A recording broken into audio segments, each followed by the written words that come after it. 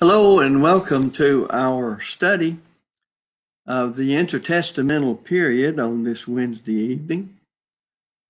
We said last week that we would begin with the Maccabean period, which covers from about 166 to 63 BC. We had some write and ask about where they could get information on this. Well, the way the internet is now, you can get about as much as you want on the intertestamental period that anybody could ever study, and more detail than we care to go into here because of our purposes. You could spend a semester in a course just on the intertestamental period if it was set up as a college offered course. But we're not interested in that. We're simply trying to bridge the gap between Malachi and Matthew, a period of 400 years.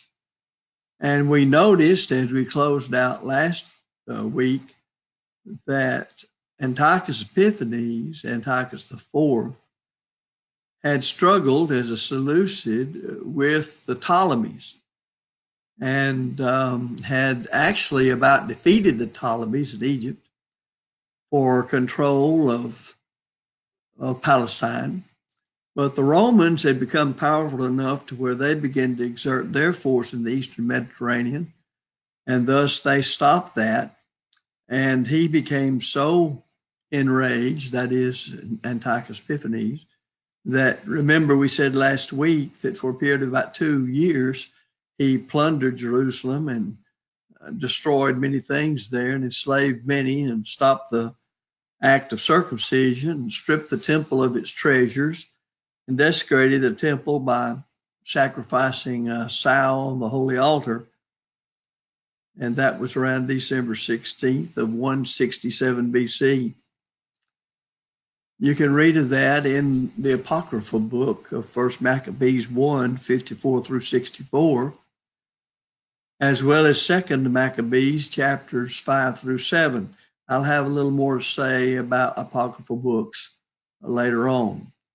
But this brings us to what we call the Maccabean period of 166 to 63 BC. Antiochus IV demanded that shrines to Greek deities be built throughout Palestine and that swine be offered as sacrifice on them. Now, you must remember that Antiochus, being a Seleucid, thus coming from Seleucus, one of the generals of Alexander, was as determined as was Alexander to Hellenize, to get things done the Greek way in all the world. Remember, Alexander thought that the way to unite everybody is to get everybody agreeing to and living according to Greek culture. But if we'll just recall to mind how the faithful Jew under the law of Moses felt about anything that was contrary to the teaching of the law, then you can see how that would sit with a great many Jews at this time in Palestine. Now, when he set up these shrines and wanted to offer the swine in various parts of Palestine, some of his agents went about 20 miles northwest of Jerusalem to a little village of Modin, M-O-D-I-N, and tried to force a priest named Mattathias to offer a sacrifice. Well, this priest refused to do so, but another Jew of the city agreed to do it and performed the rite. Mattathias had 5 sons. He and those 5 sons killed the Jew who did what he did in offering this pig as sacrifice. Not only did they kill him, they killed the Seleucid general who ordered that it be done, and they killed several soldiers. Well, they knew immediately where that put them as far as the Seleucid kings were concerned and Antiochus Epiphanes. So they as we would say today, headed for the hills. They fled up into the hill country of Palestine and began operating a guerrilla warfare. You can read of this in 1 Maccabees chapter 2, verses 1 through 70. Well, 1 year later, after all of these events, Mattathias died, and the leadership of the movement passed to his son Judas. His name was Maccabeus, and it can be translated in Hebrew or from Hebrew into hammer, as he's basically known in history as Judas the Hammer. It can also be translated a destroyer. Be that as it may, that's how it's come down to us as Judas Maccabeus or Judas the Hammer. And what's interesting about him, to sum it all up, he was a very brilliant leader. In fact, he led this revolt and he gained Jerusalem. And upon regaining the city, he built a new altar. He went about refurbishing the temple, and he rededicated it to the Lord on December 14th, 164 BC. The daily sacrifices were begun again according to 2 Maccabees chapter 10, verses 1 through 8. Now, we've all heard, I think, of Hanukkah, meaning the Feast of Lights, Hanukkah. That is an annual Jewish festival which actually celebrates this event of the refurbishing and reopening of the temple and everything being done again in the temple according to the law of Moses. Well, he fought to eliminate all Syrian influence. As we say, that was the Hellenistic influence, and he sought to destroy it as far as it impacting the homeland of the Jews. And this continued until Judas's successors finally secured a treaty with Rome, which all the time was growing in power, and that was in 139 BC.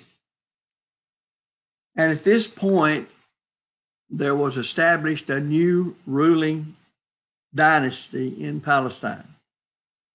And you may have heard of this, but it's simply known as the Hasmonean dynasty. The priests at this time period and over the next several years became quite wealthy and powerful. And I hope if you'll remember what you run into in the life of Christ, reading Matthew, Mark, Luke, and John, the status of the priests at that time.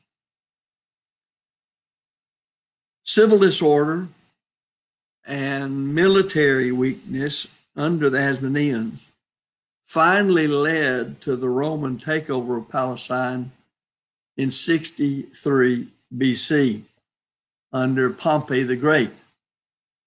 Pompey and Julius Caesar and Crassus would form the first triumvirate. Of course, they all fell out with one another, and that's another story indeed, because Julius Caesar ends up becoming the one standing out front of all of them. But as far as what happened in Judea, Jerusalem, Galilee, or Palestine in general, the Maccabees and all of the rule of the Maccabees went through the various brothers succeeding one another. But the Maccabees and what's called the Hasidim and Hellenists, those oriented toward still trying to create Greek culture as a unifying force in that part of the world,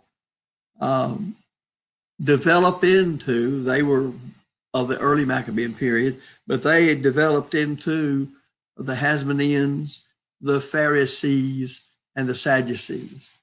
The Sadducees basically championed the Greek way of life. And we know from our study of the life of Christ how strict the Pharisees were. And it lets you know why that they were so determined to come up with all sorts of traditions that would guarantee they would not violate the law. But in reality, they held their traditions above the law. And that's why Jesus would say to them, in vain you do worship me, teaching for doctrines the commandments of men. So the Pharisees actually developed into not upholding the law alone and acting strictly by the authority of Moses, but they developed their own system of traditions. And that's what they bound on people. And they developed into what we see of them as hypocrites and so forth in the life of Christ.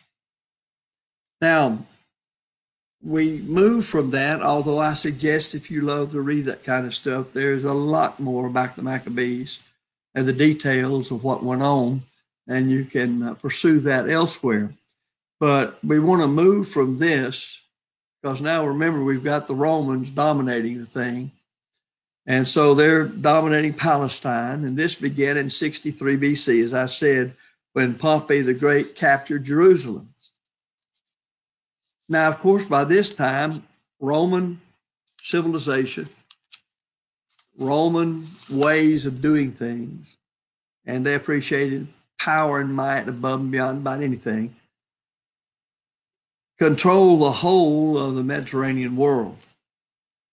And all of the New Testament literature came into being under the Roman Empire and in the Roman Empire. One thing that's interesting about the Romans is that they did not superimpose uniform governments on the territories that they conquered.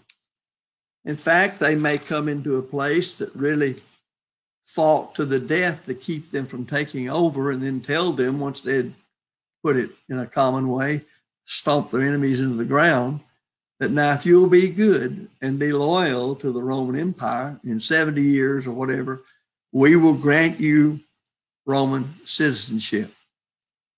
I pause here to say, though there's no evidence where we could be at all conclusive, that you'll remember when Paul told the captain of the guard in Jerusalem, when he had been rescued by the Romans from the Jews,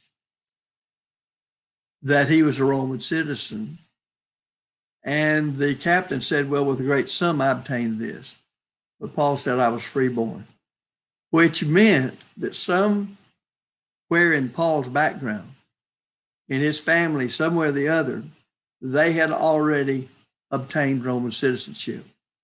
And that gets rather interesting to see just on what grounds the Romans would grant Roman citizenship. So this is the way the Romans operated. They let the people go ahead and have their religions. They let them run their own show locally. What they would not tolerate one little bit would be any semblance of rebelling against the empire. Sedition was what would get you nailed to a cross. I would remind you that that inscription placed above Jesus' head as he was nailed to the cross declared that this is the King of the Jews, and it declared it in Greek, Latin, and what would be Aramaic. And that was simply what was reserved, that is crucifixion, for those who were rebelling against the empire. And this would allow Pilate to say, see, I have protected Caesar's interests because I put to death this man who was claiming to be a king. Because Pilate, as did many of the people of that time, were pretty good mentors for politicians today. By that, I simply mean, if you'll remember in his attempted interrogation of Jesus, he asked Jesus the question, what is truth? So truth to Pilate was simply whatever worked for him, basically. And that's what you see happening. Let's not lose sight of the fact that people then were moved by the same thing that move people today, and people in positions like Pilate were moved by the same things that moves people in those positions today. So the political situation of Palestine after Rome took control reflects the general policy that we just said as to local rulers running their own affairs and religion going on as they wanted it to do. But if there ever was a good description of Big Brother is watching you, it was the Romans, only they would probably take it a step further. And they would be not only watching you outside your house, but if they could, watching you in your house, all with one thing in mind. You dare not even begin to sow any kind of discord that would be a rebellion against the peace of the empire. So this business, as said in Latin, Pax Romana, the peace of Rome, was a real thing to them. And they kept it by their power. If there's anything the Romans magnified, it was power. Now, I find that quite interesting because when you read the life of Christ and you come to Mark's account of the gospel of Christ, read it sometimes with the reality in mind that he wrote for the Romans. And you will see that Mark will emphasize the authority and power of Jesus Christ on earth in every aspect of it, in proving that Jesus is the Son of God, the Messiah. So you might want to do that sometime in your study of the Bible. Now, when it comes to the first one that Pompey set up over that area of the world, that it was Antipater that he put into the position of authority. But Antipater was not a Jew. He was an Idumean. And he was not popular because of his position. But like so many of these people who got to that point, he was a very shrewd man. And thus he was a manipulator. And he didn't mind shifting his allegiance as it served his purposes under the succeeding Roman generals. So in all of that, his machinations, he was able to consolidate his power and his position. And he began what we know in the New Testament as the Herodian dynasty. And you know how prominently that figures in the study of the New Testament in Matthew, Mark, Luke, and John, and the book of Acts. Well, at Antipater's death, guess who comes on the scene? Herod the Great. This man comes to power, and he rules as king of the Jews with the blessing of the Roman emperor, who is at this time Augustus, 37 BC to 4 BC. Well, he was a typical ruler at that time. He was ambitious, but he was a very great builder.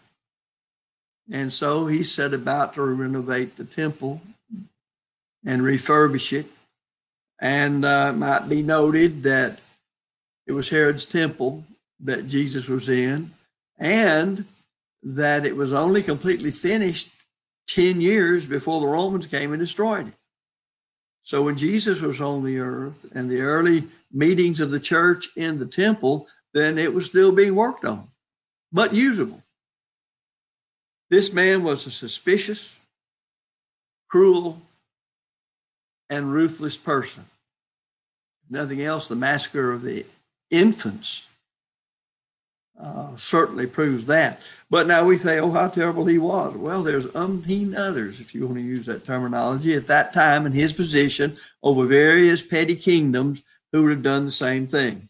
And if you just study about the royal household, if that's the way to put it, I don't know, of Rome, and if there ever were machinations and political intrigue and vying with one another and ruthlessness, lies and cheating, that it happened among the Caesars.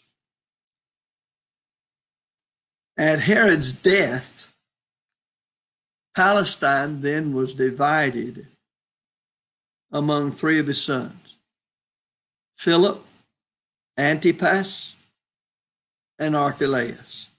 These are the men that we tend to read about in the book of Acts, although they're mentioned. in Matthew, Mark, Luke, and John. Archelaus reacted against so violently by the Jews. In other words, they just didn't think well of him at all, and that's putting it mildly, that Rome stepped in and removed him from power and took away his control of the territory, which was Judea and Samaria, and thus placing it under a series of procurators. A general overview of life under the Roman Empire brings these things out. This is points that need to be kept in mind, for this is the state of affairs when we come across John the Baptizer, the forerunner of Christ, and Christ in his earthly ministry, and the early church there in Jerusalem, as you read of it, Acts. The world was at peace at the time of the coming of the Messiah. It was the Roman peace as we have described it. There was constant, as I've already said, intrigue. There was all manner paranoia and suspicion and fear that permeated the Roman emperor's palace. There was widespread poverty in the Roman world, while there was still great riches. Most everything that the Romans did was designed to bring money, riches, into the government's pockets. This is one reason that they sought to continue to wage war as long as they could in conquering territories, because they would get the plunder and the soldiers would get a part of that. Slavery was common in the empire, with one exception, and that is Palestine. It was not there. There were more slaves in the Roman Empire than there were. Of course, you know that polytheism was the rule among the citizens of the Roman world, but again, with one exception, in Palestine. The morals were low to non-existence among all of the Romans and Greeks, and that had been going on for a long time in the Greek culture. And it was especially so in the emperor's court. But it was all the way through and permeated the whole of the empire. I think it's interesting to know that in the fullness of time, God sent forth his Son, which means it was the fullness of time to start the church and to send the church out in the Great Commission. Well, why choose something like this when the world is not only immoral, but amoral, and they have no knowledge, unless they knew a Jew, of the God of the Bible? And the Jews are very much in the minority of the whole Roman Empire. Well, if nothing else, God was intending to show the power of the gospel. And that's why Paul wrote in that letter to the Roman church that I'm not ashamed of the gospel of Christ, for it is the power of God unto salvation unto all them that believe in him, the Jew first and also the Greek. So it was a time while the world was set so that the gospel could travel in one language all over the empire. The Roman system was as good a highway system as has ever been on the earth. Thus, they could travel easily. The Romans had established a peace on earth, and thus they could travel in relatively safe circumstances. And then, of course, the Greek language that we pointed out that was spoken virtually by everyone, and thus took the name Koine, which means common Greek. And in it, the New Testament was written. So this is the way that we have tried to set the scene from the way it was when Malachi finished his work and how it got to the state of affairs it was when we began to read Matthew, Mark, Luke, and John about the life of Christ, and in the empire in which the church was established and the gospel spread. Now, this, of course, can go on into studying more of the history that has come down to us. But I think it's good to realize that from heaven's viewpoint, as we know the Bible, regardless of all these things that went on in the Roman Empire, that history was moving forward purposefully. It says God is in control. How should we look at things today? The same way. We look at government. We look at the various kinds of governments in the world. We see all kinds of upheavals and this, that, and the other. We see this nation embracing all kinds of immorality, such stuff. But God hasn't lost control. I think we in the church sometimes lose sight of the fact that we wield the sword of the Spirit in life and action. And that when we see these challenges come in the form of departure from the morals of the Bible, they ought to be looked at as opportunities to teach the truth. I say that because think of how Paul appeared before the Jewish council, Felix, Festus, then King Agrippa, who was a Herod, and later he appeared before Caesar. Now, what was that to Paul? For he was a prisoner. He was without his freedom. Paul looked at it as an opportunity to preach the gospel. And I have no doubt of what he said when he defended himself before Nero.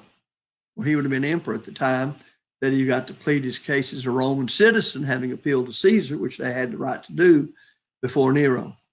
How can I know what he said to Nero? Because I can read what he said in defense of himself to Felix and to Festus and Agrippa. And the truth is the truth is the truth. Therefore, he would have done the same thing when he stood before Nero. We know that he had converts in Caesar's household, which also is translated the Praetorian Guard, that select guard that was Caesar's own bodyguard. So Paul looked at all of these things, even his being a prisoner, as an opportunity to teach the truth. We've often pointed out, while Paul is Luke leaves him in the closing of the book of Acts as living in his own hired house, and the Romans allowing people to come and go to visit him, but that he was a prisoner in that house, and that he also was chained to Roman soldiers. Well, imagine what Paul would do when he had that captured audience. Who was prisoner of whom? You know, Paul would have done his best to convert that soldier and everybody else that came about him. All we have to do to know that is see what he did throughout his work.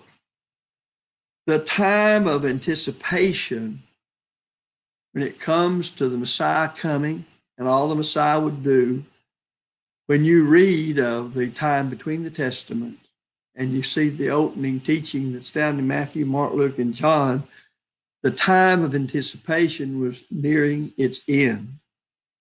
And the time of fulfillment of all the prophecies concerning the Christ was coming near, drawing near. So while we could continue on in details, in fact, it's fascinating just to read about the Maccabees and to read about each one of them and their part in detail in the governing of Judea in that area after they threw off the Seleucid rule. But you get the point that we're trying to make here. All of this figured in to God's providential care of bringing Christ into the world, and thus the church and the gospel, at the exact time in history. God just doesn't do things haphazardly. God is in control. As he told Daniel, he sets up whomsoever he will.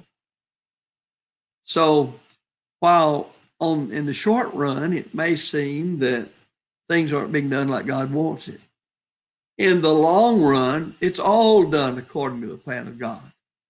That's one of the benefits of the book of Revelation, to see that when all is said and done, and this world is over and done with, and the judgment takes place, and heaven and hell are realities for all people who ever lived on this earth, then God's will is done.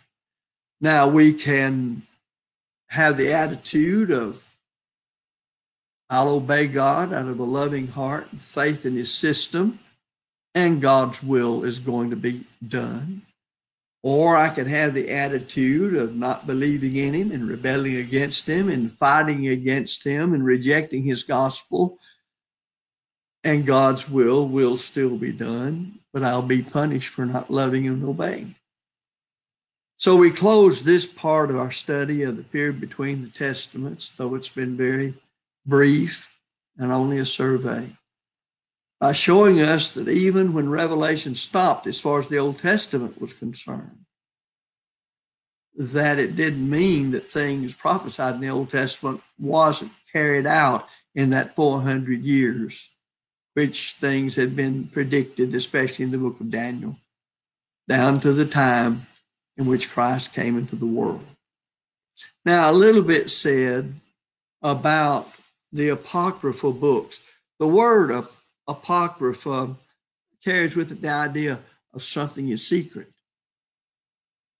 And that's what is meant by these books. Now, I said, I think last week when I mentioned this, that the Jews did not consider them to be a part of the Old Testament canon. If you look at the writings, you'll see that Christ never referred to any of them as being scripture. The Jews never considered them as being scripture. And they were put in at different times into the LXX of the Septuagint, which was a Greek translation made in 250 of the Hebrew Old Testament. But they were not always in those translations. But Jesus never used them, and yet they would have been, that is, the LXX, would have been the Bible of the Jews of the dispersion. And certainly the Christians didn't acknowledge them because the Jews didn't accept them. The Council of Trent, much later on, when Roman Catholicism was thriving, decided they should go in the Catholic Bible. But they have never been accepted in Bibles produced by people like Luther or Calvin or those men who were of what is called the Protestantism. So time will not allow us to go into all the details on that, except I would read to you one particular thing from Josephus. Josephus said this of the Old Testament canon: although so great an interval of time has now passed, not a soul has ventured to add or to remove or to alter a syllable, and it is the instinct of every Jew from the day of his birth to consider these scriptures as the teaching of God, to abide by them, and, if need be, cheerfully lay down his life in their behalf. And his enumeration and description of these books show that they were the same as those that we know to make up the Old Testament today, those 39 books. And that's just one indication by a Jew who was not a Christian, but who was recording history at the time, what he said about his own people and the scriptures that were there. So we're going to read one more thing from a fellow by the name of Bissell concerning the Apocryphal books. And he said the Septuagint version becoming subsequently to the great mass of Gentile Christians, as well as to such Jews as did not understand Hebrew, the authoritative standard, the limits of the true original canon were almost wholly effaced.